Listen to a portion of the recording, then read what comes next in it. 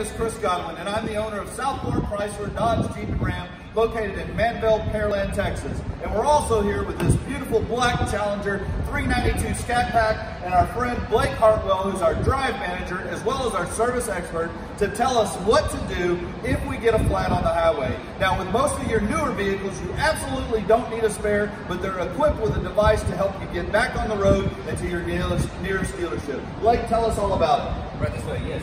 So, you open the trunk of the vehicle. Inside, there'll be a little flap. You'll lift the flap. You have a little storage compartment here. The battery is also located in the back. But here is an air pump. So if you do have a flat, it'll have two options for just air or fix a flat on it. You just rotate this here. So this is just if you need to air up the vehicle, just need more pressure. Correct. Now if you actually have a physical flat with a nail in it and needs fix a flat, you'll hook this up. You'll screw this onto the valve stem of the tire.